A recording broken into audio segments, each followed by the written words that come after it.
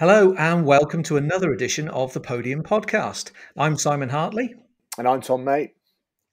And over the years, I've heard hundreds, if not thousands, of people talking about the power of applying elite sports thinking into business.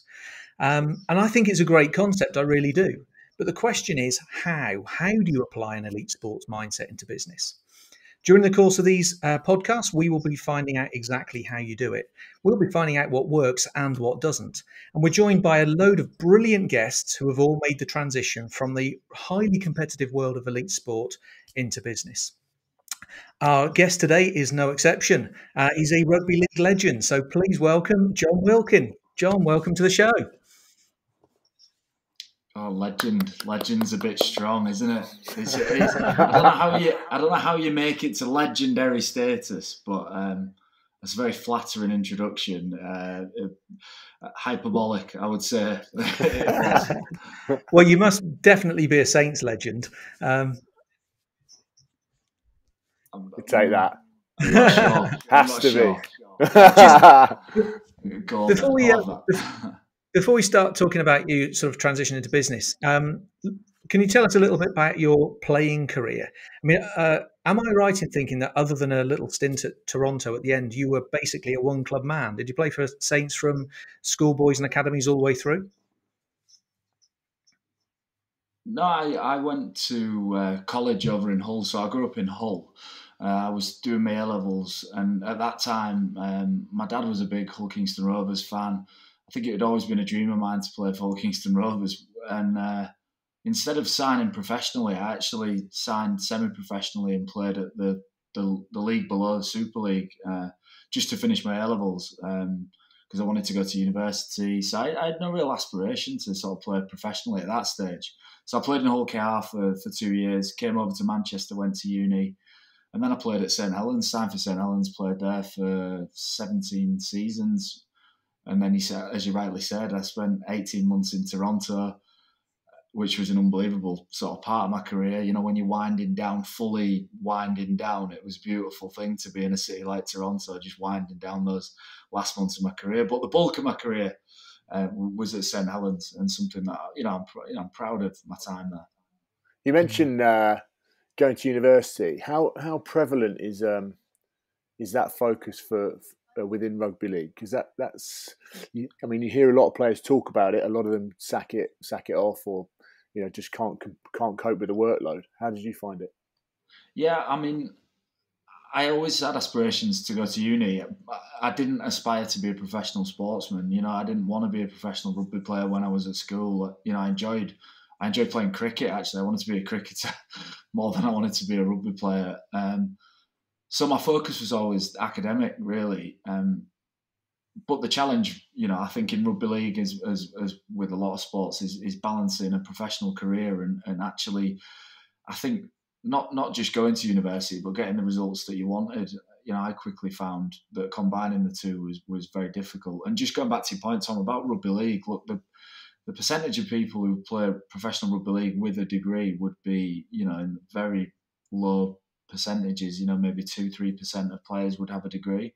And I remember looking actually in stark contrast to rugby union, your sport, Tom, and there was an awful lot more. I think it was more like 20-25% around that time. So I suppose I was a bit of an anomaly going to uni, but a very long-winded answer to your question, I didn't finish my degree, Tom. Well, you couldn't have told that answer. We wouldn't have been able to tell. I think it's quite interesting, isn't it? I think I went to uni and I stuck with it. Largely because my dad was sort of on the conservative side, and the messaging I was getting from him was, you could break your leg tomorrow and it'll all be over. It's not ideally what you want to be hearing when you're embarking on a professional rugby career, but I think it provided me with that balance, and I think university and studies actually gave me a way to focus on rugby as many of us start focusing on sport as a hobby, as something I loved. So actually then going to it and training felt like I was getting away from work, which that, and you talk about the balance, that's the balance that I found really beneficial from doing that. Yeah, it's really important. I think balance is such a big word, isn't it? I think in life, finding balance, not be completely obsessed by maybe one facet of your life, by just, I think, exploring other opportunities, by having other opportunities in your life. I think that naturally does give you balance. And like, I found balance in a lot of my interests away from sport. My sort of academic sort of life was one of those. I grew up on a farm, so farming, you know, I'm a pig farmer by trade. So farming was an escape for me, you know, from that professional sort of sports environment. And then, as we'll come on to talk to, I found another source of balance was business, you know, and having an interest away from sport, which probably later on in my career, or middle part of my career to later on in my career, I found my balance in having my mind or my interests somewhere else than completely obsessed with a career in sport. I think there's only a handful of people in life who can deal with such a narrow focus. You think of, like, I don't know, Roger Federer, you know, Cristiano Ronaldo, you know, these kinds of characters who are completely obsessed by their sports career, and it works for them. And we use them as examples all the time. It drives me crazy because I think for the majority of people being that doesn't obsessed work like with one part of your life, if you're that obsessed with it, I just think it's unhealthy. And so balance, I think, Tom's a great word that people should use more. I've come across so many athletes over the years who have kind of invested their whole identity into their athletic identity. They only see themselves as an athlete, as a swimmer, as a rugby player, or whatever. And the kind of prevalence of pressure that comes with it, you know, the amount of pressure that they feel because they've got such a narrow sense of who they are, is sometimes crushing for them. So I think you're right, having that broader sense of who you are, and the understanding that you can be successful in more than one area of life. You know, if things don't go right in rugby, it's not the end of the world. You know, to have that view of life, I think, is incredibly helpful. I mean, you must have, during the course of your playing career, had some real challenges along the way, because, you know, it's rare that you go, like you say, sort of 10, 12, 13, 14, 15 years in sport without something going wrong. What were the big challenges that came along your way? I think because I started my career and I wasn't obsessed with being a professional sportsman, so I found it a real blessing at the start. So I think I went through a period of maybe 4, 5, 6 years where I was surpassing my own expectations and surpassing supporters' expectations, the club's expectations. And in that part of my career, that was just like a really joyous part of my career where I was just achieving all the time. I think the hardest part of my career came where expectation and my performance sort of met at the same point, you know, and where there was an expectation of me to perform at a certain level. And realistically, week on week, did I meet that performance? Probably not. And I think that was a really interesting point, because I reached that maybe 5, 6 years into a professional career. And I think that maybe is the point at which people drop out of sport. Maybe that happens at a much younger age, you know, where you just meet that, it's like a plateau of performance and an expectation, you don't quite meet it. Well, I went through that maybe 5, 6 years into my career. So I think that was the toughest thing. Look, injuries and, you know, coach changes and all of that stuff was tough, but I just embraced that as part of the journey. Like, I loved that. I loved the adversity in my career. Like, I got excited when things got tough, and I don't know whether it's because I'm a pikey pig farmer from Hull that I started to get excited about my career when things got tough, and when people wrote me off, you know, I got the bit between my teeth then, and I found it harder to perform when everything's going well. So yeah, I think adversity, I actually found it motivating. You know, I think somebody once said to me, it's like adversity is either like a headwind or it's the wind in your sails. And I tried to view some of those things that were tricky along the way as just a wind in my sails rather than just sailing into a headwind all the time. So that period when you, like you say, 5 or 6 years in, and maybe the expectations caught up with you now. What did you learn through that period? You know, sort of how did you get through it? What did you learn from it? One thing I think Tom will probably understand this. I think you're your own harshest critic, aren't you? Like when you play sport, you're really cruel to yourself, actually. Nobody could ever criticise your own performance more than you've criticised it yourself. And one thing I did realise is that you're never as good or bad as you think you are. You know, if you've been great, you're never that good. You were never that good. And if you've been bad, you're never as bad as you want to make out. So I think through that part of my career, I just learned to be emotionally really stable with my performances, with life, and not worry too much about things, and just trust maybe the process of training hard, working hard, being professional. But it's not. I mean, I'm post-rationalising and saying that's how I dealt with it. I think if I look back to my career when it was happening, it wasn't particularly nice sort of place to be. But as we all know, you know, you've got to be in those dark spots to get out. And you know, I played another 12 years after that. So yeah, I certainly did a lot of learning. I think combining your last 2 points, you talk about adversity, and then also how good you are, or in fact you weren't on any particular given day. It's those processes that I think that I probably didn't realise it at the time, but they sort of drove me emotionally.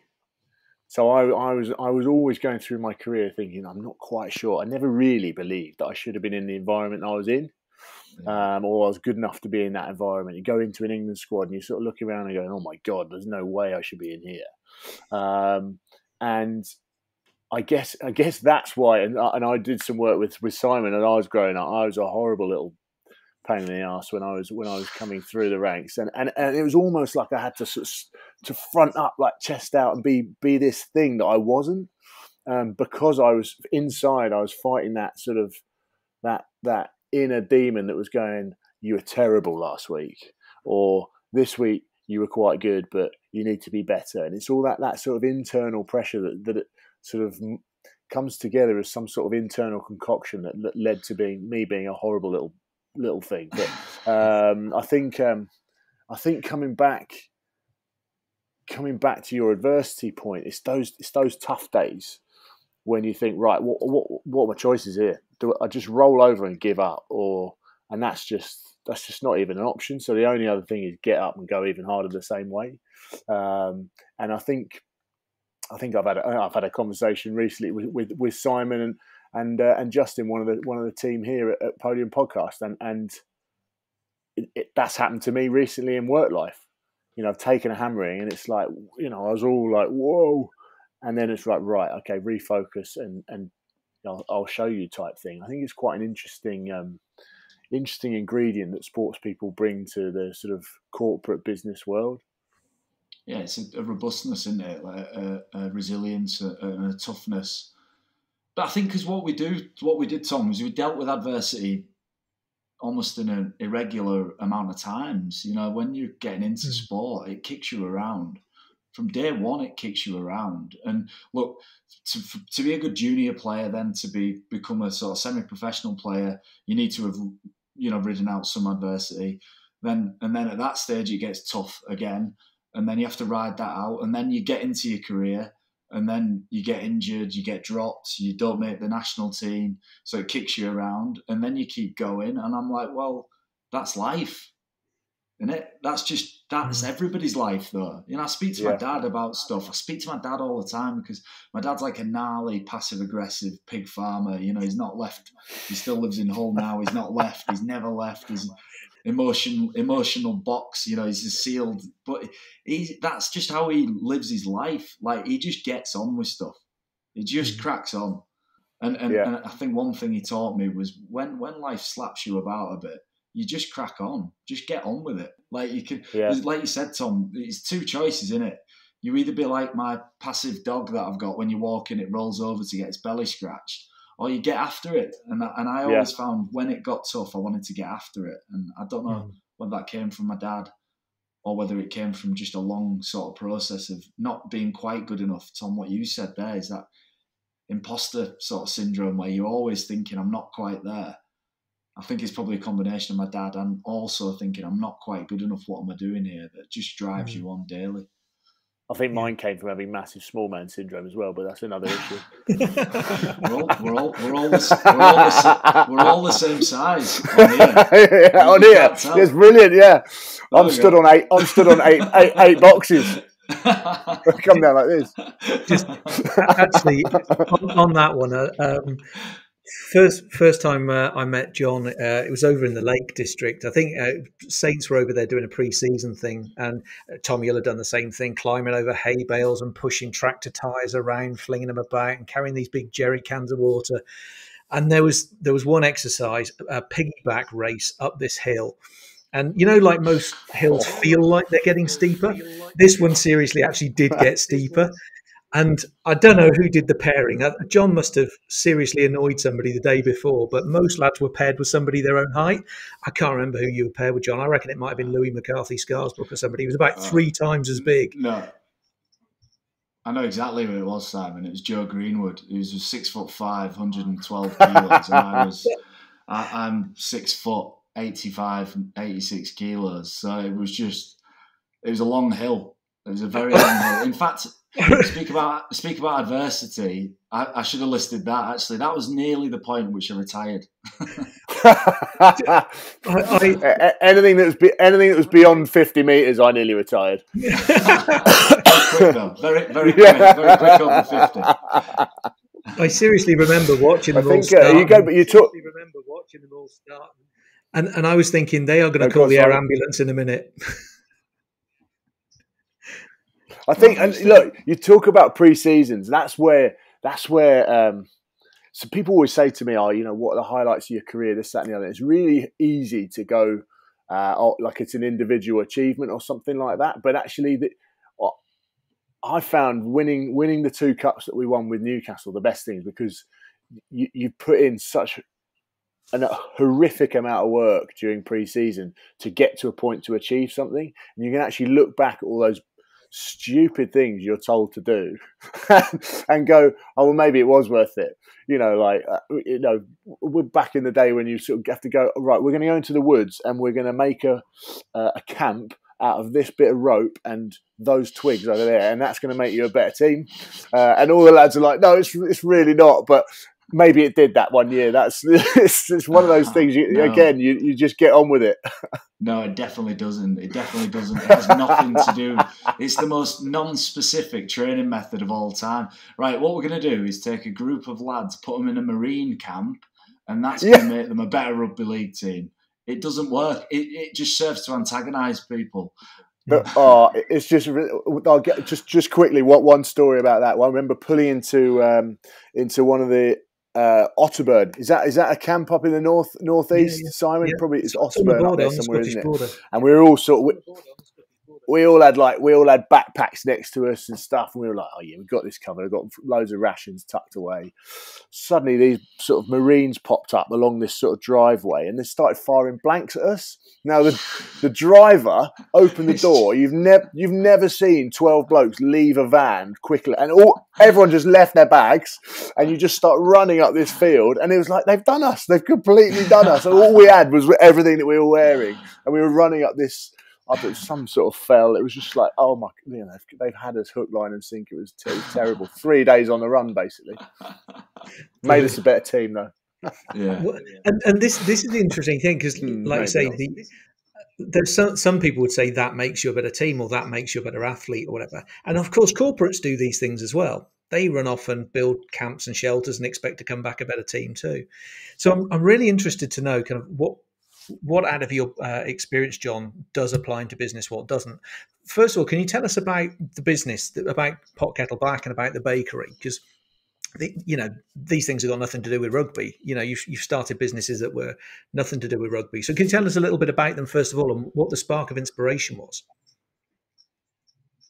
Well, yeah, I started my own business in 2008. I had a catering company that we delivered in a van to offices in Warrington. That was my first business, and that was sort of my first foray into having a business. And I kind of started to enjoy things. And then 2014, I was playing with a guy called Flanagan who'd been to Australia, came back sort of waxing lyrical about their coffee culture, and he said, "Oh, we should do this casual dining. Brunch is a big thing over there." Back in 2014, when we set up the business, brunch really probably wasn't a thing. It wasn't as common as it is now. So we set up a cafe, and we expanded. It grew. It did really well. We set up another one. We've got 3 now, and sort of a byproduct of that, through lockdown, actually, during lockdown, we had to pivot because all the cafes were closed. So we started baking, wholesale selling our sort of baked goods, bread, pastries, and the bakeries just flying. Like, the bakeries is a bigger part of the business now as the cafes. So we've done incredibly well. But it's a complicated business. We've got 85 staff. Some real challenges with price increases and consumer spending habits and all of these things. But it's a business that I'm incredibly proud of, Simon, and something that we work hard at, sort of every day. How did you find the during COVID when you had to think quickly on your feet? Did that scare you, or did you see that as an opportunity? Yeah, I suppose we're going to talk about what you're drawn from your sporting career, and I think at that point is just get up and get after it again. There was a temptation just to pause and see what's going to happen. Well, what I find when you've got such tight deadlines and maybe your cash supplies are dwindling, it really focuses your mind on coming up with some strategy really quickly. And we knew we could open the bakery, we could keep the bakery up, and everybody else was shutting down, taking furlough, was taking the grants and the government help. We made a conscious decision to not do that with the bakery, keep it alive, keep trading through the lockdown. And as a result, we picked up maybe 25, 30 customers. So, that lockdown, Tom, was scary because it was just such an unknown thing, wasn't it? When it started, COVID started, you sort of like, oh, it'll be a few months, maybe 6 months, and we'll just sort of roll in and out of these little lockdowns. Sort of casually, that first lockdown was brilliant, wasn't it? The sun was out, me and the wife were having a glass of rosé, you're in the garden drinking rosé. Rosé consumption went like that, didn't it? It was insane.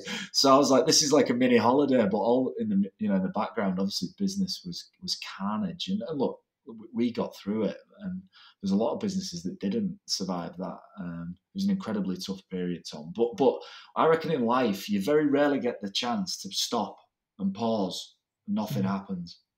And in lockdown, nothing happened. And I was like, the business stopped. We opened 7 days a week. We were closed. And the clarity of thought that came from that was just incredible. It's like this fog had just disappeared. And I was like, right, me and my business partner were like, right, this is what we've got to do. We've got to get this bakery going. We've got to get after wholesale customers. We've got to do this. And the cloud of day-to-day life sometimes just blurs your vision. And I thought lockdown gave me some clarity, and that I found it really useful, actually, Tom, on, retrospectively for the business. It's been a huge help for us. And Tom and I have actually, one of the things we've reflected on in the past is that, being an elite sport, you've got to get that sort of that learning cycle really tight. You learn from one week to the next. You're out again next Saturday, next Sunday, Friday night, whatever, and you're back in front of the crowd and you're performing. And so you've got to learn and adjust and respond really quickly. And I guess, lockdown was the same for many people. Lots of people took a long time to get their heads around it. And some people got up the next day and sort of think, we need to do something. What are we going to do? So do you think that sort of that understanding from elite sport helped you to pivot more quickly or pick up the mantle again more quickly? Yeah, that feedback cycle that you're in sport all the time is performance, feedback, analysis, review, perform again. It's such a quick cycle, isn't it? It doesn't exist in everyday life. Baffles me, the business world, sometimes that the feedback process is so slow. And one of my big challenges is actually adapting the way I feed back into my business, because things in everyday life, and I'd say many of my staff's lives, it's not such a quick feedback process that they're after. I think that really helped.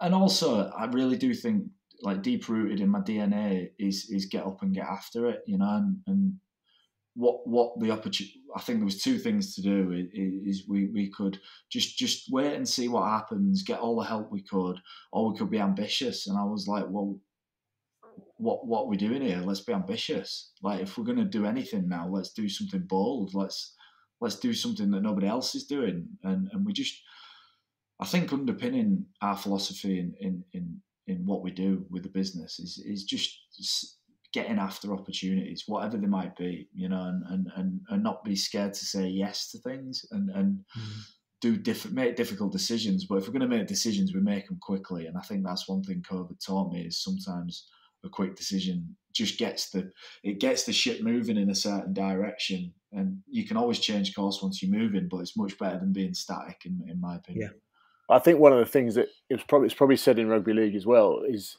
you know, someone makes a poor decision, they've made a decision. Your teammates, if you get after it, you can turn a poor decision into a good one by just all chasing down that channel and you know, making sure that you either pressure the other team into making a mistake, and therefore it becomes a good decision, or whatever it might be. But if you all follow that path, no matter whether it's good or bad, you can turn it into a positive.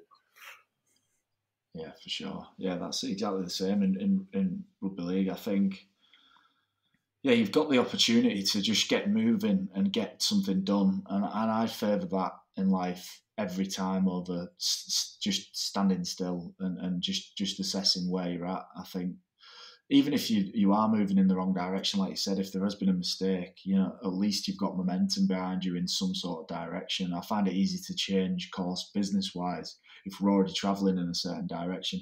In fact, I actually think it's easier to flip back and go the other way when you're actually moving in a certain direction than when you stood still. Because when you stood still, everything's possible. So for business, we could have just waited and then we could have gone in any direction possible. Well, we said, right, we're going to grow the bakery. We just started moving. And that just gave us focus, clarity, purpose. It I think, funneled everybody behind us like as the spearheads of the business, and just gave them something to focus on too. So lockdown was tough, but it was really fruitful for our business. Mm. One of the things I've noticed from chatting to, you know, hundreds and hundreds of entrepreneurs is the entrepreneurial journey is not an easy one. I don't think I've ever found anybody who said, yeah, piece of cake, this entrepreneurship's lark. In particular, what have you found toughest about entrepreneurship? Was there anything you felt completely unprepared for, even coming out of elite sport? Yeah, I think the sense of responsibility for other people. You know, as a business owner, we've got staff. I've got 85 people who I hire, probably made acutely, I was aware of it during lockdown, as my responsibility as an employer to these people, you know, how much they relied upon me.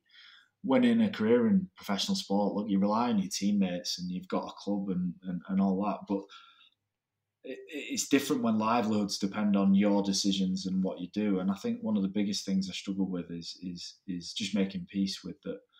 You know, my employment or the jobs that we provided were that important to people. I think that was something that I struggled with. I just felt a heavy burden of responsibility, and especially through COVID, because in professional sport, you've got guys around you who, you know, with exceptions, are from means, you know, or have a large disposable sort of income. They've got a good salary.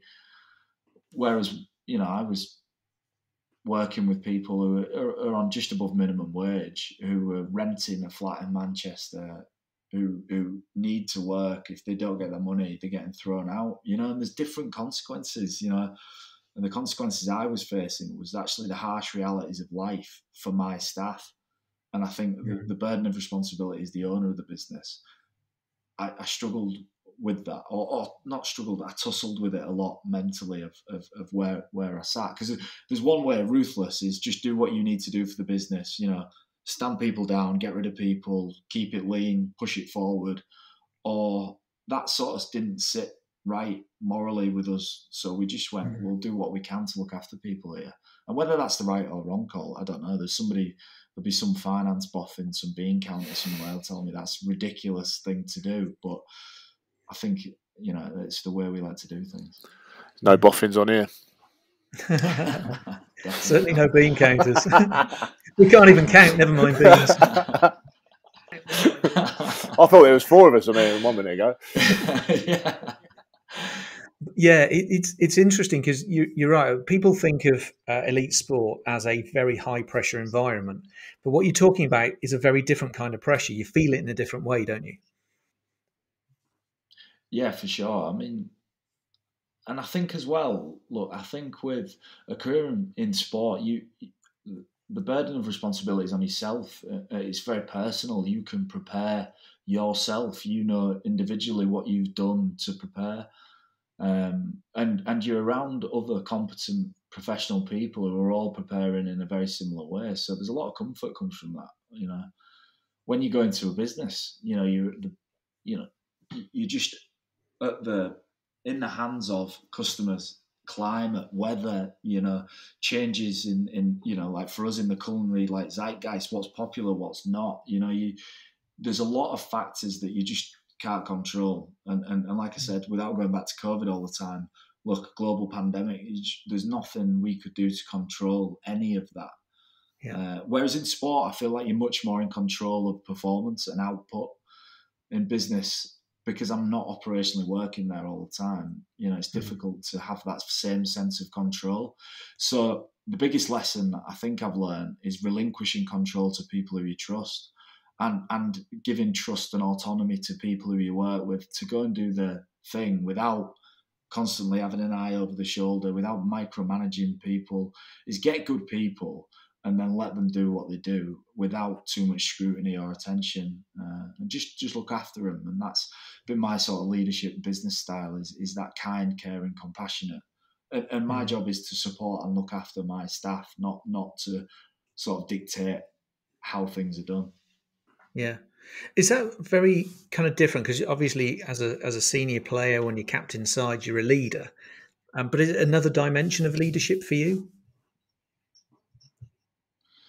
Yeah, I always, I don't know. I think I've not always led from the front. I know that sounds weird. I think when I was a player, I became captain of the team because I was that guy who would be sort of empathetic, who would reach out to people, who would bring everybody together. I would tie up a lot of loose ends on the field. I would do a lot of things that other people maybe didn't want to do. And through that became my leadership style. It was more of a supportive style than one of those leaders that's like got an axe and a shield and sprinting to the front of the queue to like get into battle. I don't necessarily see myself as ever being like that. So in some ways, the transition into business and the leadership in business, although it was different and very different because it's just the difference of the people that you're dealing with, it felt very natural for me to support a large group of people and speak to a large group of people and give clarity to a large group of people. I think that, the biggest thing I took from sport is leadership that I've taken into my business, not performance, it's the leadership and the leadership qualities that I use every day, every single day. Yeah, brilliant. Is there anything that you've learned from business that either whilst you were playing you applied back into your sort of sports performance, or you think could be, in hindsight, you think sport could almost learn from business? Yeah, I think business and sport. I think business is fascinated by sport, isn't it? I think it's looks to learn a huge amount of lessons from sport. I think there's obviously some things that translate well across, but if you look at big business, I think sport can learn an awful lot from that, can't it? The organisation of it. I think the sort of blue sky, big thinking, how things are done, innovation, in that would be the big one, and how that happens. I think that would be the big one for me. Looking at sport, I think speaking for my own sport, and probably other sports, there's an inclination to stay with tried and tested, whether it be from we're a very traditional valued sport and all this sort of stuff. I just think there are so many opportunities that sports as a general are missing, or clubs are missing, because they're like, no, we do it like this because this is what we do in our sport. There's not really a huge amount of thinking outside that box, and it takes something I've learned from the CEO of the company I'm working for now. Is like, you'll only get change from someone coming in from the outside. You're not going to get change from within. And it's quite interesting looking at different sports and how it's always the same sort of people that end up in and around those teams or within the unions. It's like, well, nothing ever changes here. And I think that could revitalize sport in so many ways. And like, I think cricket's probably changed itself more than any other sport over the recent years. The way it's now engaging with a far different audience, from Test match cricket to one-day cricket to 2020 to the 100 now. I think it's amazing how they've got a full suite of offering for every sort of cricket fan. You know, how can other sports open that up to the masses? And actually, how can it be an interest point where it doesn't have to actually be a fan that's watching it? Yeah. I think that's one thing that we always used to play on Sundays or Saturdays, and I used to love watching the Super League as we're in our sort of team hotel on a Friday night, and I always used to see that back in the day when it was on Sky on a Friday night, and it'd be like, this is actually an event. You know, there's all sorts of the razzmatazz around it. They pick some really dirty trance music to go with the promos, which I always love. And I just thought, this is awesome. You know, like, this is what it should always be about the event, not just the 80 minutes, the sort of the bookended 80 minutes of the sport. That innovation piece that you just mentioned, I think is so important. Yeah, and I think one thing that I learned from business as well is the importance of cognitive diversity, of like just divergent sort of thoughts. You know, I think Matthew Syed wrote a couple of great books about this, but cognitive diversity for me is something that after I read the book, I realised that that's something in sport that you just don't get a lot of. Cognitive diversity. You get a lot of guys who are entrenched their views in a certain particular way, and then that is, Tom, like you said, it makes it very difficult for things to change when everybody sees things the same way. One thing that's beautiful about food and drink and being in food and drink is there's quite a transient group of staff. You know, they come and go, but you meet so many different people. We work with a 50-year-old Portuguese guy. I've got a 17-year-old A-level student. We've got everything in between, and listening to that diversity of thought about the business. Actually, they make all the decisions of where we're going. Sometimes I just listen to what they have to say, and I think in sport, quite often we project a lot, and sports project a lot, but forget to listen, and especially to external feedback, Tom. I couldn't agree more. Like, external feedback actually gets sort of scorned. It's a bit like, well, sour grapes. You know, if there's a critique comes in about your sport, I think we're resistant to hearing it, which is ironic because sport's built on feedback, isn't it? Yeah. Absolutely. Brilliant. Jon, that's absolutely fantastic. Before we close, Tom's got some quick fire questions. So over to you, Tom. Yeah, there are 4 questions we bang out at the end of every podcast. So the first one, if you hadn't been a professional athlete, what would you have been? And is there another vocation that took your interest? Well, I didn't finish my geography degree, so I think I would have gone into maybe town planning or something off the bat. I don't even know. What do you do with a geography degree? I have no idea. So I'd have been a pig farmer, Tom. Or a geography teacher. Yeah. Who's the person you most admire in sport and in business? Oh, the person I most admire in sport. God, that's such a tough question, isn't it? I think a lot of what I read about Pep Guardiola, his mentality and his philosophy from Barcelona to Man City. I love the way he speaks to his players. I think very rarely do words come out of his mouth that he doesn't think about or mean exactly what he says. So I think in a sports sense, Pep Guardiola for sure. In a business sense, that's a tricky one. It's a tricky one. I'll have to come back to you on that. There's so many in there. There's so many big, sort of huge. If someone's given you a wad of cash to invest in something, what would it be? What would you invest in? Wearable tech. Ooh. I think some sort of wearable tech. Whether it's I don't know. There's businesses out there, but this where you're your watch now is integrated with your iPhone. You know, your clothing is now giving you feedback. There's got to be an iteration or development of that. So I'm going to sit on the cash, Tom, for now. I'm just going to wait for the next tech genius to develop like some sort of smart fabric that reads your heart rate and gives you feedback straight away. Where did global hypercolour go? The ones that just told you were getting sweaty and hot. And they just changed, didn't they? Do you remember them? That must have been the first wearable tech. Just got two. Massive discs. Oh, he's a bit hot and sweaty. He's definitely wearing wearable tech in. You can only watch one film for the rest of your life. What would it be? Groundhog Day. I love it.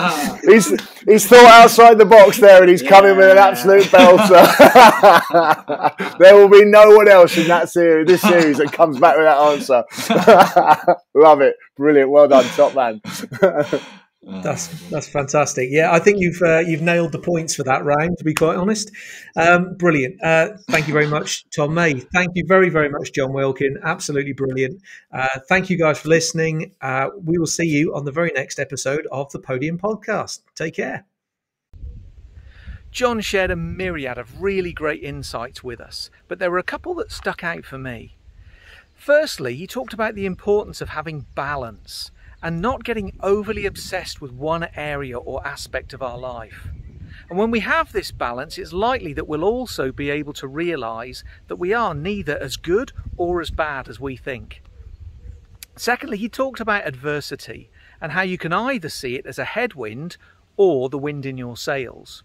And I suspect if you see it as the wind in your sails, you'll also be able to do something else that Jon talked about, which is when things do get tough, we can get up and go again. Or as Jon says, when life slaps you around, you can get up, crack on and get after it.